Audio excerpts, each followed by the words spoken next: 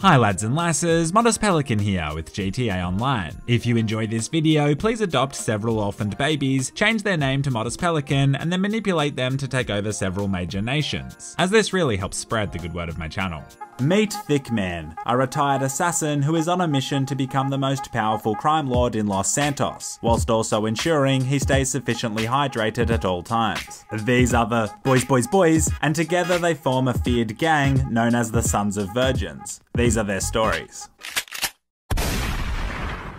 Bruh. Today we have quite a special video as I've been invited to compete in the Grand Theft Auto Meme Olympics. So before we get into heisting with the Stealtho boys, I need to go and win a gold medal. I play on Xbox and this will be taking place on the PC version of the game, so I'll have to use Thick Man's stunt double, Thick Man from Wish. Meet Wishman, a character I had to make in 5 minutes because I got the recording day confused. I head down to the fancy clothing shop and put on my trademark In Vogue speed dealer sunglasses and timeless red skinny tie. This actually looks pretty authentic. Let's go and meet the other contestants. I head towards the city and proceed to try and murder our first competitor to assert dominance. He doesn't appreciate this and puts a bullet into my head. Lads and lasses, meet TGG. He'll be stiff competition as he's extremely talented, however not that tough when he's AFK. Think big, work smart. Our second competitor comes from the Netherlands and goes by the gamer tag Epic Roblox Master, which I find highly amusing. You just know he has loads of sex and his name is Sunny Evans. Sunny once took a holiday to the Virgin Islands and now they're just called the Islands. Our third and final competitor is distinguished GTA speedrunner Dark Viper AU. With a coat that says I dabble in the pimp game and an intrinsic hunger for efficiency, he's a true modern day powerhouse. Whoever wins 3 challenges first will be crowned champion.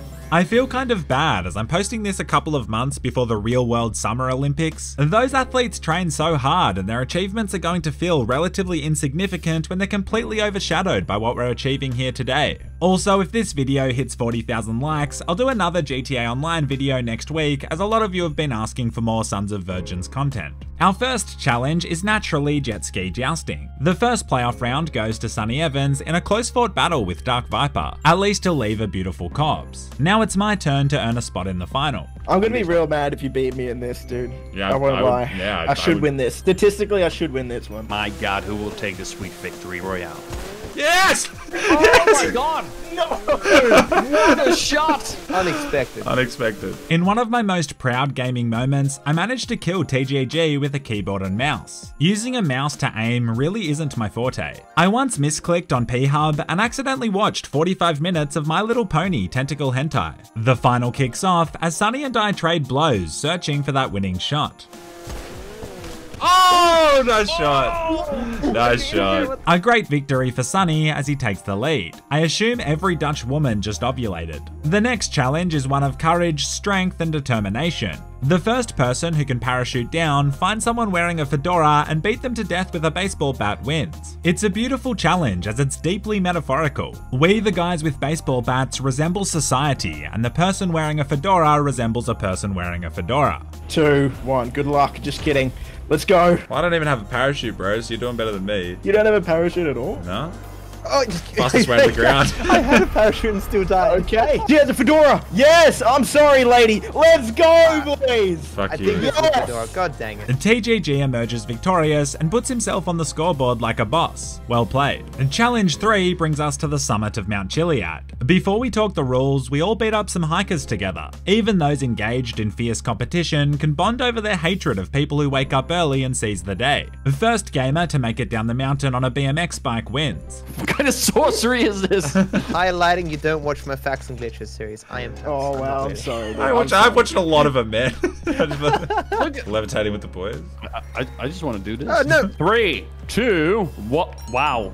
Really? Oh, okay, Sunny saying wow instead of one completely catfished me, but the lads decide it's a fair start. I take an early lead, mostly because of this misunderstanding. This actually reminds me of when I was a teenager and I was pushing my sister around on a sketchy rope swing and she started to go way too high. I thought she was yelling, "Go Jeff, go," when she was really yelling, "No Jeff, put me down you little shit." She broke her wrist and I felt horrible. She had to wear a cast to her year 12 formal and everyone called her Stumpy. How you doing, man? That was tough, wasn't it? That was tough. We both took some bad scores. Sunny Evans and Dark Viper battle it out as TGG and I take an honestly quite tranquil jog down the mountainside together. Eventually, Sunny comes out victorious, putting himself just one challenge away from a win. Desperately needing to get on the board, I buckle in for the next event. We'll be racing post-op vans across the entire map, but you're allowed to shoot each other's vehicles. Okay, this is really not as like cool as I thought it would be. I see what we're doing here. Alright, TGG, are you on the board yet? Oh, you motherfucker! Wow, DGG, the betrayal there. Wow, It was TGG. not me. I would never shoot another Australian. In here. Thanks, Sonny. There you go. Epic Roblox master. And Dark Viper manages to take a prominent lead, and with his skills, of course, he never gives it up. Some would say he won fair and square and is clearly a better player than me, but I say it's just bad RNG. Challenge 5 is a game of hide and go seek and the perfect opportunity for me to finally get on the board. The legend Smitten turns off his map and goes into first person while we all hide somewhere in Grove Street. Now my strategy was to win, but also block Sunny Evans from winning, so I decide to shadow him. He's found quite the spot and we have the last two left unfound. Smitten quickly approaches, and so I decide to attempt a pretty bold strategy. There's no way he didn't see you just then, dude. No! Rex. Ellie you wins! definitely got him. I stole Sonny's spot. Finally on the board, and it feels pretty great. Think big, work smart cryptocurrency. Challenge 6 is a timeless classic. A fight to the death on top of Maze Bank Tower. 3, Well, 2, oh, we're 1. doing it, okay. Take into account Sonny Evans is on 2 points. Go. Exactly. It's animal cruelty, bro.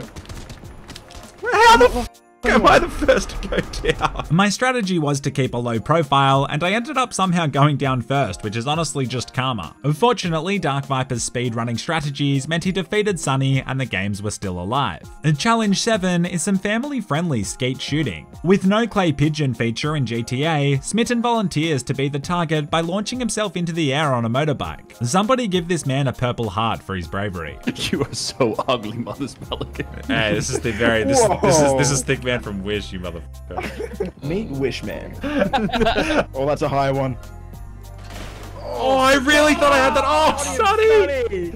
Sonny! Sonny, okay. Congrats, dude. Congrats, Good work, Sonny. Thank you, thank you. Sunny Evans, the man, the myth, the legend, emerges victorious, and honestly, he's really cracked. Well done, mate. His request is that we each pay him one sincere compliment. You're the greatest Dutch YouTuber GTA guy who happens to be here right now. You have the 9th most Fortnite earnings of anyone in the Netherlands, but I think you deserve the 8th most. It's true, Sunny had the 9th highest Fortnite earnings out of anyone in the Netherlands, but now he sits at 15th. Imagine not even being in the top 10, what a peasant. Thank you, gentlemen. Thank you. It was truly an honor and a pleasure. A massive thanks to the lads, that was so much fun, what a bunch of legends. Now it's time to heist. I head back to my Xbox. Why does that make me sound like a 12-year-old? But yeah, as I load in, Thickman is taking a phone call. Look how stylish he is. If I could have used the real Thickman in the meme Olympics, I probably could have won. Just kidding, the only point I got was from hide and go seek, and I literally stole Sunny's spot. I was a glorified guest appearance at best. I'm also still driving this minivan, but I feel like my soccer mum days are over and it's time to upgrade. The boys and I decide to all buy Ocelot Jugulars as they're heavily on sale at the moment.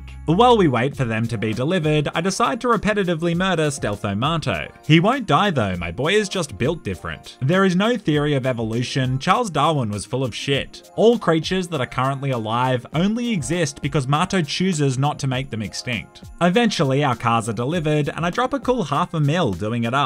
Stealtho Carbo the King arrives and now all the lads are together, drifting their way to a better future. It's kind of concerning how much time I spend committing vehicular manslaughter on this beach. Before I had quit my day job, my boss showed his wife one of my videos and I remember her absolute horror when I mowed people down with my supercar. She looked up and said, "Why would you do that, Jeff?" So I took a sip of my chilled Voss water, looked her in the eyes like they were the windows to her soul and said, "Like and subscribe." And she did, what a lovely woman.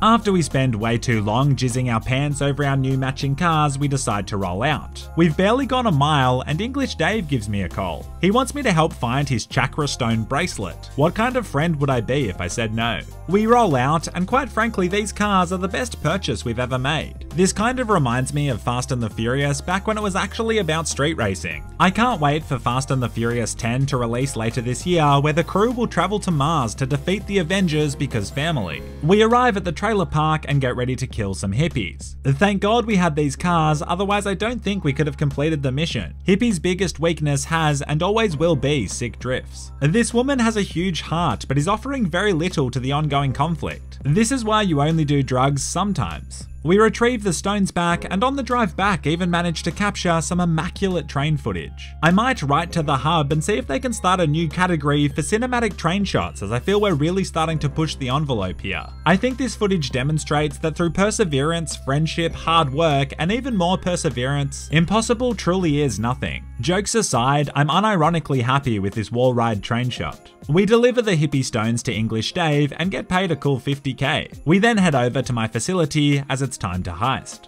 First off is a cheeky heist prep where we have to steal a laptop. I can't tell you how nice it is not to be driving that minivan everywhere, as its top speed was lower than Marto's girlfriend's standards. We arrive at the house and commence the operation. I lay down suppressing fire while Marto picks the lockbox. This kind of raw talent and operational chemistry is why we are currently the most sought after esports players on the Oceanic circuit. Heist prep complete. And next up, we have to steal a futuristic tank from the US military. I love the escalation of missions in GTA games, especially the single player. I've been making a lot of content on San Andreas and now GTA 4 in the last year or so. It's funny how the first few missions will tell you to get a haircut and maybe some takeaway food, and then 45 minutes later you're stealing a jetpack from Area 51 as panzer tanks swarm your position. We destroy the army's equipment and locate the tank. You've gotta love Carbo's commitment to his work. If the family can identify the body, then what's the point? I don't know much, but I do know I want to buy myself a Kanjali tank. My grandpa, who fought in World War II, once told me a joke about tanks. He said, "How do you stop a Russian tank? You shoot the two Soviets pushing it." He then laughed to himself for about 5 minutes. What a legend. Our next task is to retrieve a module from a fighter jet. A Carbo flies us close in his helicopter while I damage the jet to force it to make an emergency landing. It's extremely fortunate that the pilot isn't aware of how fast jets can go. He's also not very good at forced water landings, as he dive bombs into the lake and proceeds to drown. Typically, you either eject yourself or swim away afterwards, but I guess this is what happens when you don't put 100% of the country's budget into military. Stop building schools and hospitals. We need pilots who understand the core concept of jets. We flee, and it's honestly quite an epic escape. Beaching boats as helicopters crash behind you will always be very cool. Prep complete. I salute the lads for what they've achieved here today and then head over to the casino. Of course, only entering after I beat the valet to death. Anyone who doesn't kill this guy is the real psychopath. All in all, a good day, and next episode we will complete the heist and it will likely be quite magical. Thanks for watching, you absolute legends. Until next time, and as always, stay classy.